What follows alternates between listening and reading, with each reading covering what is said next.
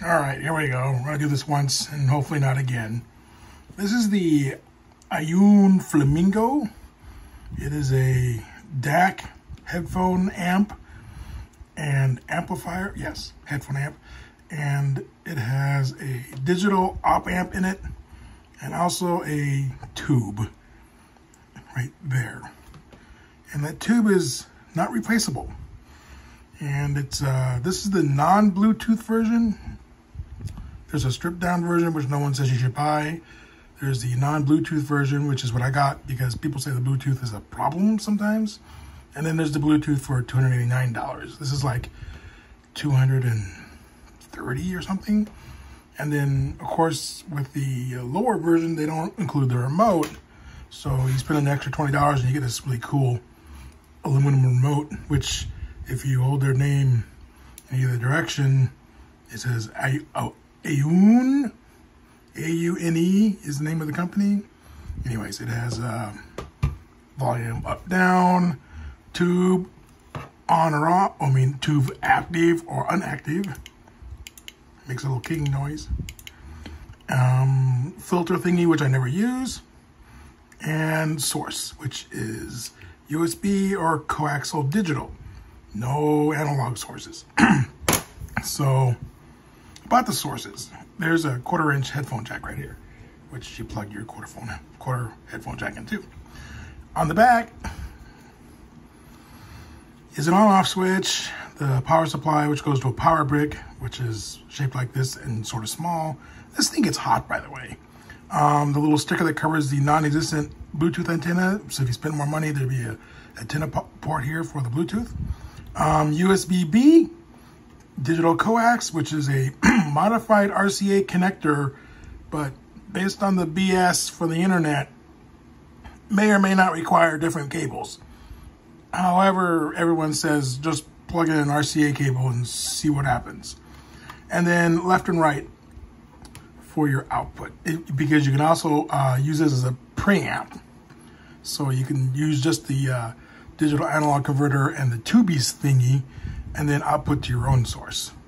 So it can go to an amp. It's not amplified, by the way, so this is a preamp. So you need to take this, put this into an amplifier, which will then amplify whatever you've attached it to, be it more headphones or different speakers or what have you. And it's in a black metal case with a gigantic display, which does not flicker in real life, but based off of the new technology or whatever, where there's a refresh rate of the LCD screen, does this. And you can see the number is actually sort of anti-aliased in the matter, because when you turn it sideways, it gets really fuzzy. I don't know what's the deal with that. But anyways, this thing goes down. Basically below 50 is useless. So 50 to 90 is what you usually use. And this isn't this is not a high-powered headphone amplifier. This is basically for the tube thing. So if you want the tube's feel and sound and whatever, you buy this thing and you plug your headphones into it. If you want an actual headphone amp, which will power gigantic, hard to drive headphones, you don't buy this thing, all right? Because most of the time I had this thing up like 88 or 89, and I just had these things, these cost 702s plugged in, and these aren't anything special. These are just $200 AKG headphones. And still, you need to turn the knob way up. So like the internet says, anything below 50 is pretty much useless because it's not gonna work. It will work with IEMs or in-ear monitors, so that might actually be what you want it for, but you're not. Listen, if you're plugging IEMs into this thing, then you really need to really think about some things.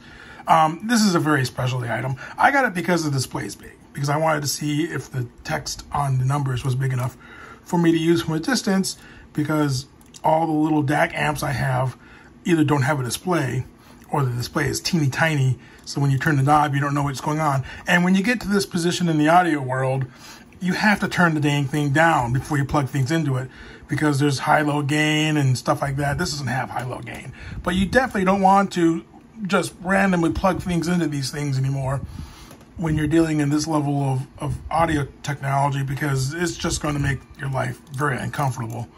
and maybe destroy things, headphones and stuff. But anyway, it makes a neat little clicking noise. You push this and it changes sources. If you want to really see something weird, you hold this down. Is it double click? I don't know. I think it's long click. Whatever. You can get to the filter menu, and it's, well, actually, I think just push this thing. Yeah, there you go. Then you get to try to read that. And I don't know. I never noticed anything with filters. There's 7 of them, but I just leave it alone because filters doesn't really do anything for me. How do I go back? Whatever. Select one. Number 1. There you go. All right, and that's it.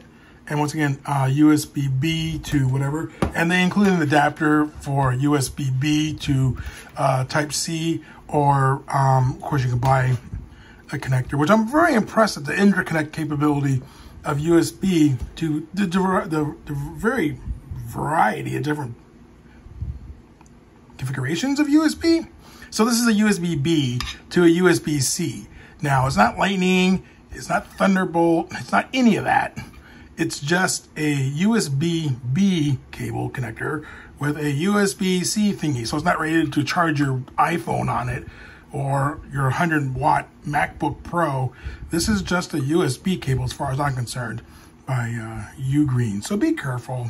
I'm learning these things too, because sometimes you can't take a $2 USB-C cable and try to charge a 100-watt laptop on it because the cable gets hot. Anyways, that's the Aune Flamingo. It's not pink. It comes in a red box. It's a digital optical amplifier with a tube option. So basically the tube is for the amplifier. It doesn't do the DAC doesn't need a tube because, well, you can, but why would you on this thing? So you switch between tube, op amp, and it's not an instantaneous switch when you're listening to it. It's a gradual slit switch, and it's not turning the tube on or off. It's just changing the relay in the device to use the op amp or use the tube. So, or you'll use the digital output amplifier or the tube amplifier, and that is all. And like I said, it gets warm, so don't put this on your doily because it gets a little hot. It's got little feet. All right, well, there you go. There's my video. Woo woo. I'm a YouTube celebrity, maybe. I'm not gonna put this anywhere. Bye.